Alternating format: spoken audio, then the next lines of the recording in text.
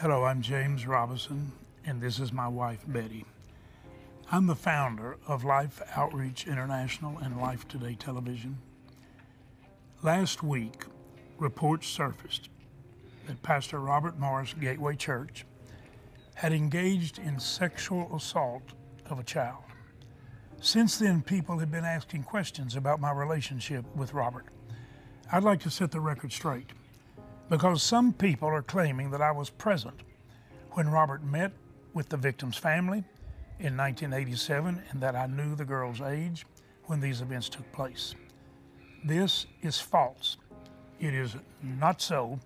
It is in fact a lie. The victim herself corrected the record after the initial news report came out, letting it be known that I in fact wasn't there. And I have a statement here in my hand from her attorney, Cindy's attorney, attesting to the fact that I was not present at any of the meetings between Robert and the victim's family. In fact, I did not become aware of the girl's age until the news broke last week. I was stunned. I was aware that Robert had had moral failure in his past, but I had no idea it was a crime involving a child. This is totally unacceptable. The way Robert handled it was absolutely incorrect. It was wrong. Abuse of a child should not be tolerated. I would do anything to help heal Cindy and her family. Betty and I are praying for everyone who's been hurt by these terrible events. And I agree with you, James. Our hearts are broken.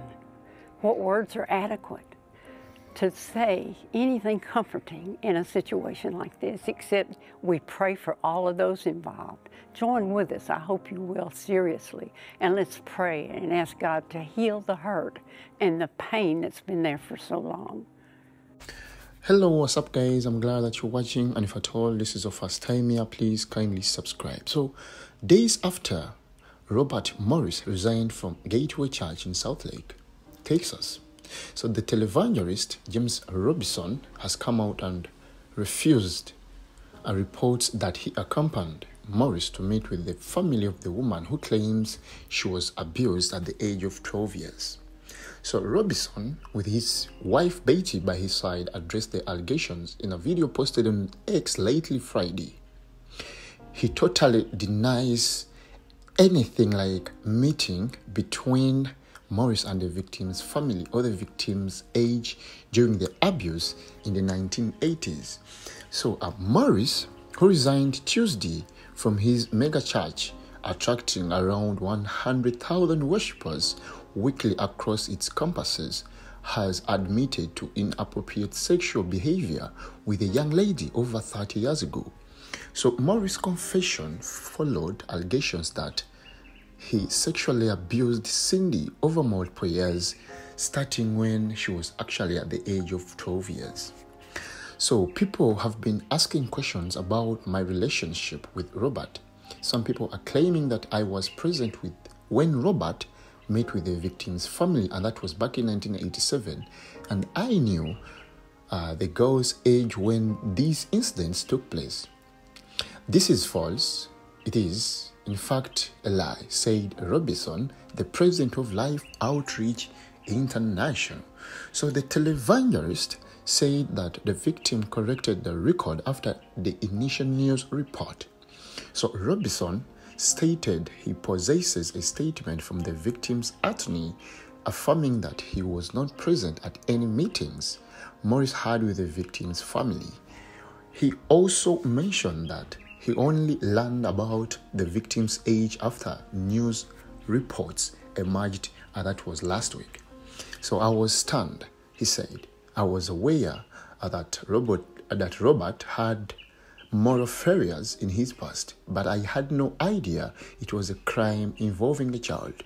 This is totally unacceptable. The way Robert handled it was absolutely incorrect. It was wrong. So abuse from a child should not be totally tolerated. I would do anything to appeal to Cindy and her family. Betty and I are praying for everyone who's been hurt by these terrible events. So that's what actually a televangelist, Robison, came out and told the media that he's actually green about Pastor Robert Morris meeting the family of the victim. So he came out to clear his name, that he's actually not involved in these allegations. So you should actually come out and